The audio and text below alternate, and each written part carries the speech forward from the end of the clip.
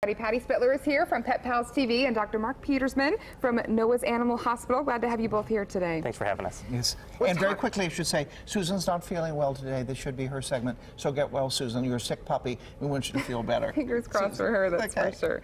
We are here on a kind of a serious topic, though, today, talking about parvovirus in dogs. Let's get the backstory here, Dr. Petersman. Tell me about these 10 puppies that you have seen with parvo. So this year alone, we've already actually treated over 30 cases.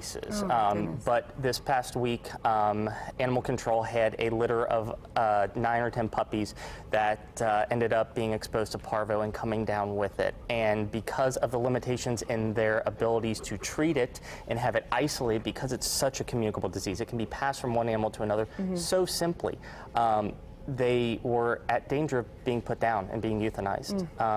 And as a last resort, we actually opened up one of our old buildings that we have moved out of just to be able to house these animals and give them a chance and save their life.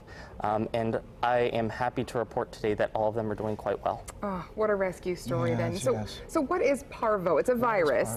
How do dogs get it? And what are some of what does it look like when they actually have it? So parvovirus is obviously it's a viral disease that's passed from one animal to another by fecal-oral route. So wherever an animal is defecating, they're basically they can leave this virus behind. And it is something that can live in the soil and in the environment for up to 5 to 7 years. Over winter, over summer, years. Wow. So this is something, if you just moved into a new house and they had a parvo dog before it, you could get it from, your dog could get it from just that house and from that soil.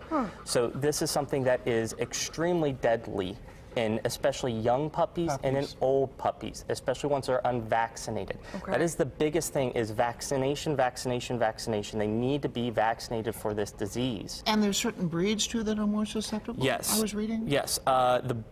The easy way to say it is the brown and black breeds. So Dobermans, Pit Bull Terriers, Yorkies.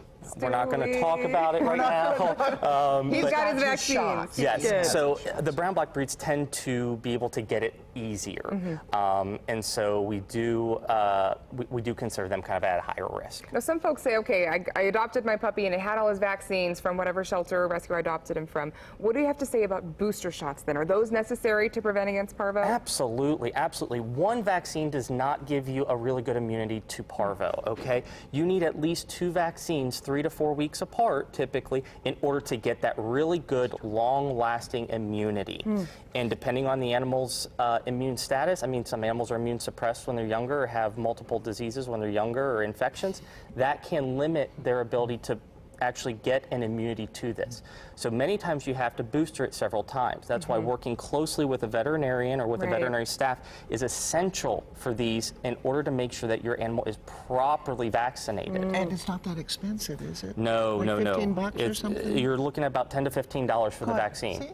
Just a few times, and that can save their life. With parvo, just a treatment for it, hospitalization is typically fairly effective. We're looking at 75 to 95% effective in saving their life.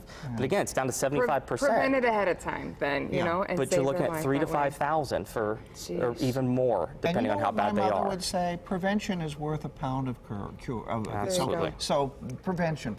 Well, we've got you here, Doc. The weather's heating up. We've been talking about that quite a bit. What's your one message then to folks at home about dogs and any animals or pets outside in the heat this week? Well, they shouldn't be outside.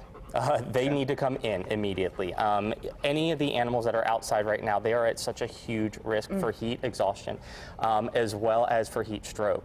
This is basically where their temperature, their internal temperature gets up above 107 degrees, and that can actually cause multi-organ failure and even death very quickly.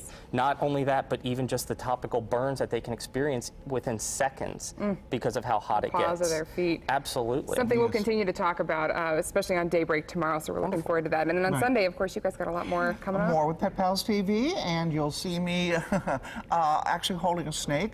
I went to the zoo, and it started off as a pet, and guess what? It got too big. It's python. No. So we talk about and that really huge attraction there too, the new snake exhibit. And also I talk with Lap of Love, and this doctor comes to your home. She's a veterinarian, and she helps when it's time your pet to cross to the Rainbow Bridge, and at home, so the animal's not stressed. lives. Very important stuff. Oh, and your first look at Lion King, which opens on Friday, the movie. You've got all animals All of that, TV this weekend. And then Sunday on Great Day TV, 10:30, Inside Indie Shorts for the Heartland Film Festival. A favorite every year. This is what Indie Shorts looks like. There we go. Patty, thank you, Doc. Thanks for coming in. We so appreciate your message. All right, Randy, over to you.